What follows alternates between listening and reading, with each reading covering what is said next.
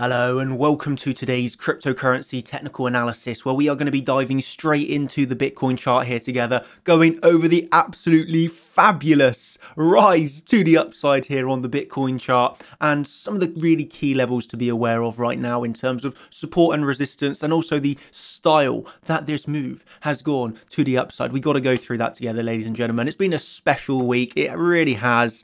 So let's just dive into the charts together and share this happiness. Obviously, all starting back from the Champions live stream last week, where obviously we were going through this sort of idea where we were looking for the run of $30,000 and then a pump off of the back of the run of $30,000, and it's all kind of went exactly as predicted in that regards. Run 30k, look for the big pump to the upside.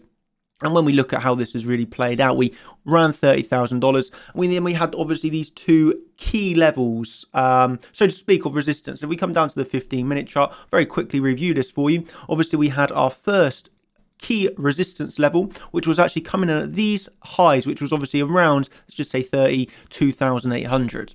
And that was obviously the point of control of the range. Yeah, so the point of control of the range is a big level on the chart. When you're below it, it's obviously resistance. When you're above it, it's obviously support. And we were held down by that point of control of the range for actually basically 2 days. Okay, before breaking. Okay, if you come down onto a lower term time frame, you will obviously see that we clearly break above the point of control off of this, do you call this an ascending triangle? It's kind of, you had the flat resistance, which was obviously your first touch of it. You had a second touch of it, but you're just building these higher lows, higher lows, higher lows, higher lows, and then you break through it. So it's not a picture perfect ascending triangle, but it just shows you the buying pressure that's on the chart. You're not getting these heavy retracements, and you're obviously grinding then up against resistance in a bullish fashion. No, you're coming from the impulse consolidation impulse consolidation below resistance, and then you break through it because essentially there's too much buying pressure on the chart. And then you had a second layer of resistance, which then came in obviously over the weekend, and that was 34,800. That held you down for about 1 day, just over a day, before breaking through last night, really bringing us up to where we are right now. And there's one thing that I really need you to remember. Why did we move up so quickly in such an incredibly fast manner, like we were expecting? And myself, the way that I viewed this was, I posted this on Twitter, and I'm totally serious about this. And it was, I cannot wait till tonight. Obviously, this was posted earlier in the day. I cannot wait till tonight or tomorrow, which is now today.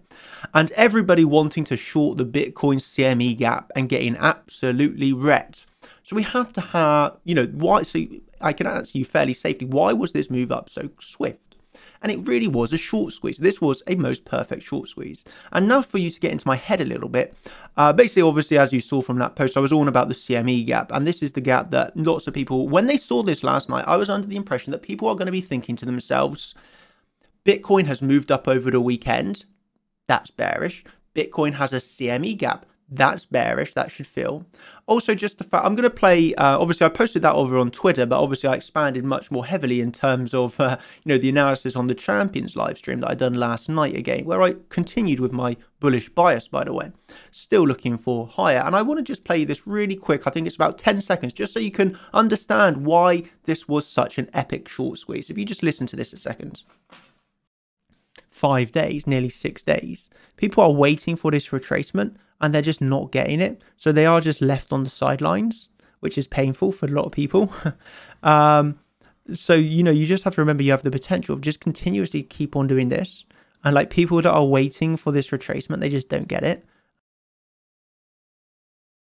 So, as you heard, that was just a quick clip again from last night's Champions live stream. We still had the same chart of the week going on. And, it was this scenario. It really has been this, really, really nice scenario where, well, nice if you got the long with me. But, for many people, painful because, they're waiting for the retracements. Okay. They've, essentially missed the low. And this is why this scenario was so bullish, because you have this scenario where people have missed out on the longs. They're waiting for the retracements, but then because they're waiting for those retracements and they've missed the long, they're very eager to short every single rise. And don't get me wrong, I actually shorted twice on this rise. I shorted the point of control and I also shorted 34,800. But that's obviously from a scalp short. I know my bigger plan. Yeah, I know the bigger overall context, and that is the swing trade that we had, which I've obviously again mentioned several times. The swing trade is obviously the long, but I recognize there's scalp shorts to be had on the way up. You know, these are both 2.5% declines, equaling about 5%. But obviously, the overall context is we're expecting higher, even though you can scalp short. But the way people are, you know, the way this market runs is people that have missed the long, they are actually shorting out of revenge. It's called revenge trading. People are aggressively going short because they want lower. The chart had no reason at all to go lower. This was a very bullish looking chart, very bullish chart. Okay, the open interest was brilliant, volume was brilliant, everything about the rise was nice.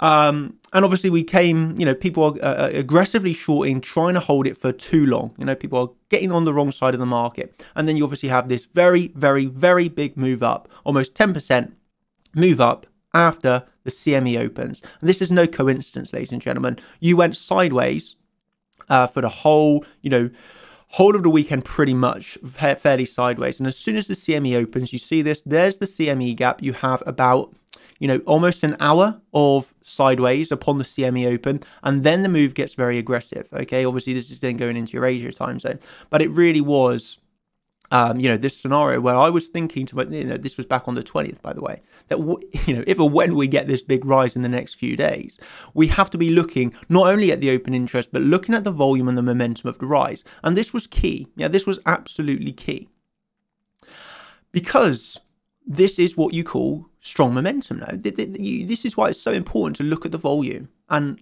look, obviously, at the open interest, but how to recognize a short squeeze. And it's clearly, well, I'll show you this very quickly, but it's pretty obvious now. You just kind of add on the open interest, and you can see that this move up, look at this decline in open interest, this is absolutely massive. So this was you know, the epitome of the final short squeeze ending here. But there was obviously a few different heads up. You had the funding rate, which was extremely bullish. You just have the momentum of the move. I mean, when we refer to the momentum, it's just, this clearly, chart's clearly not giving up. It's just continuous higher lows. Okay, each time grinding on your mini resistances, and then obviously bringing you finally up to that $40,000. You know, I just want to call this a psychological level, to be honest with you.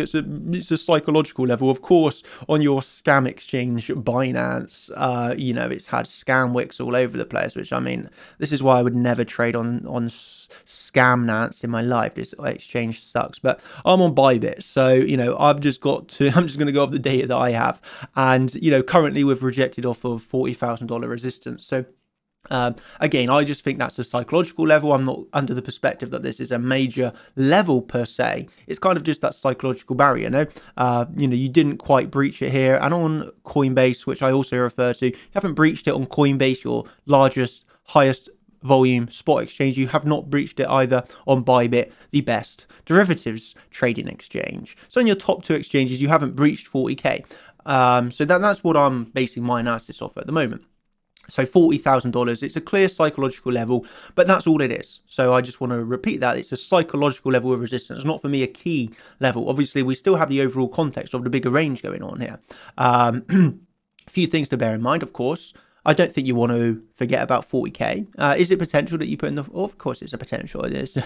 Of course, it's a potential. You obviously have broken through some major trend lines of resistance. Obviously, this would have been one major... Oh, yeah, actually, well, you have the wick above it, but that's obviously the last one of this range that you could say is like the trend line resistance. And that's just connecting the first high to the second high that was put in. And now you've obviously connected it along. Well, it's now hit the third touch. So, yeah, you know, you've got the wick above it, but you've got no closes above that yet. So I think you can be aware that this is obviously a little bit of a zone that you can start to build up here, which you can start to, you know, get more in depth. And start to look at more resistances. And I suppose what I'll say is if you want a free, absolutely free public live stream, smash the like on this video right now, and I will do a free public live stream. Let's see if this hits a lovely 2,000 likes. 2,000 likes is difficult, so you will need to absolutely smash that like button right now if you want to do a bit more analysis with me in the time for free on YouTube. But yeah, I think you've got to be really... start to build together a bit of a case here of, you got the 40k psychological, you got your trend line. We'd have to spend a little bit of time together on a live stream going through this in a little bit more in depth. But currently, it's pretty obvious you got the 40k in psychological level. I still would refer to this as. Obviously, in the flip side, your support zone as well. We done quite a bit of heavy analysis last night, but really, that obviously it's quite far away because of the speed of this pump. But now you would imagine, well, not only imagine, it really should be 35k now should be really, really big support. Obviously, losing that, you would definitely envision you've put in a bit of a medium-term high here. But while we hold support, while this is still in such a short squeeze fashion, I think we can just continue to trade the actual overall range right now. Yeah, personally, that's the way I would approach this. Obviously not financial advice, but that's the way I would approach this. And it really is a simple case of, as we've said many times, have the plan, make the plan, trade the plan, and make absolutely insane amount of money. So yeah, it's been a pretty wonderful few days right now. Obviously, I gave that trade of the week to the public. So, hey, that was pretty nice. So yeah, if you've enjoyed the video, smash the likes. What I will say is I got a contenders live stream on Wednesday where we're going over Igor sessions. So it's just like the perfect time. Like, I'm on fire, absolutely killing the market right now, calling it left, right, and center in advance. And you've also got the best education to go with it on the side. So yeah, more of this over at chartchampions.com. That's for all of the good stuff, where we obviously go a lot more in depth. You get loads of live streams every single day. You get updates. I'm actually going to do a members live stream later today. So if I do the public live stream, that will be my third video of the day, because I'm literally going to go do a members update live stream to go a bit more in depth than what I've gone here, probably in about a few hours. So yeah, I'm going to wrap this one up here. I've talked you through the very short-term psychological level that we have, which I do feel is fairly obvious, and that's why we've got the the pullback of that level. Now the absolutely crucial level of support, which is 35k. Obviously, we blasted through the CC, which was at 37k, but we're going to have to do, I'm going to have to go a little bit more in depth, and I don't want this video to last for ages. So, yeah, if you want to see more, smash the likes. I'll do a live stream for you. But yeah, I hope you enjoyed, obviously, the trade of the week that I shared with you. And yeah, I mean, I can just say it's been a joy. I really hope you've enjoyed this week of trading, and it just goes to show you why it's absolutely crucial to be prepared for these type of moves, because I guess I'll end with one thing: many people will act as if they're able to celebrate this move to the upside, but what they will not let you might forget is many people actually got stopped out here before the move to the upside. So although, yeah, people are going to be quick to try and let you forget that, but just remember, this is the place where the magic happened. That was where the prediction was the best, because this is where people got stopped out, shorted, waiting for lower, and it required a certain degree of skill, let's say, to accurately predict what was going to be happening with that run. So yeah, we've had that play out, and yeah, I just hope you've enjoyed. I'll catch you around in the next video. Cheers, everybody. Thank you. And of course, actually, no, there's one final thing that I need to do before I end. And as you all know what this is going to be by now, this is the disclaimer of course, ladies and gentlemen, no financial advice. Hope you've had a brilliant day. Enjoy, and I'll see you in the live stream. Cheers and goodbye.